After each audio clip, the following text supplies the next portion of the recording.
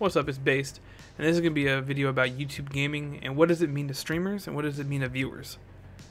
So today I finally got an opportunity to stream over on YouTube gaming. I have a few impressions, I got a few opinions, but you're probably asking, what is YouTube gaming? YouTube gaming is going to be the direct competition to Twitch. It's going to allow people to go and stream the games that they like to play for an audience. What's the big differences? Well, the first thing is you can run games at 60 frames per second, 1080p streaming, which is awesome as a broadcaster because you're going to be able to show a game the way it's supposed to be played and the quality that it's supposed to be played at, as long as your computer and your internet can handle it. The second thing is DVR functionality. Say you go into a stream, you're about 20-30 minutes late, maybe an hour late, maybe 2 hours late. Well, you could go back up to 4 hours and rewind it and then catch up that way. So that way you feel like you didn't miss anything and you don't have to go and watch the entire VOD all over again just to get to a certain part. So you have that as well. So it was very easy to set up when you went to go start streaming. When I started, they gave you the keys, they gave you the information that you needed, basically like a step-by-step process of how to do it, and you started up. The one thing I really didn't like was it didn't give you a live link at that moment to go and tweet it out. I know some people have their YouTube set up to their Twitter and so on, but some people don't. Some people maybe just want to make a custom message to send out to their Twitter, their Facebook, or however they want to do it, and it just didn't give me that option. I wish they would have gave me that option.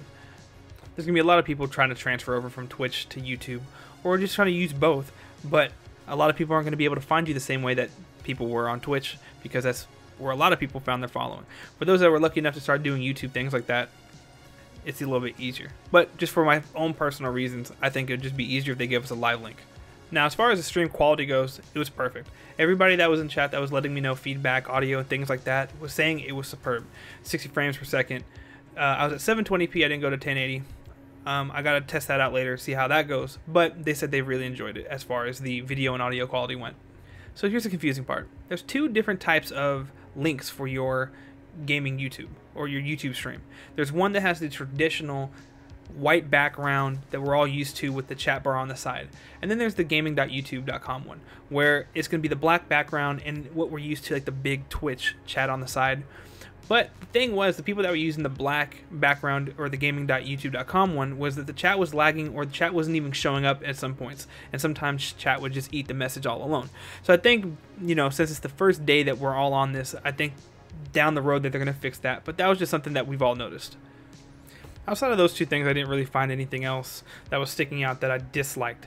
I thought it was a very good launch as far as you see a lot of people supporting it versus, you know, you have your other alternatives, Disco Melee, you have your hitboxes, and we all tried to go and do that, and we saw the outcome for most of it, and I wish that they would grow, but there has never been a competitor to Twitch that gave people the opportunity. Now, that's where I'm going to go in on next.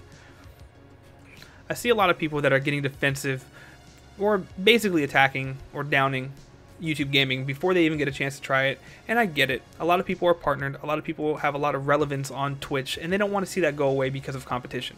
But if anything, it's going to give people more of an opportunity to grow, and it's also going to have basically light a fire underneath Twitch's ass to fix a lot of the problems that they had or fulfill the promises they were saying in the past. We all know what they are. Not going to go into big detail about that.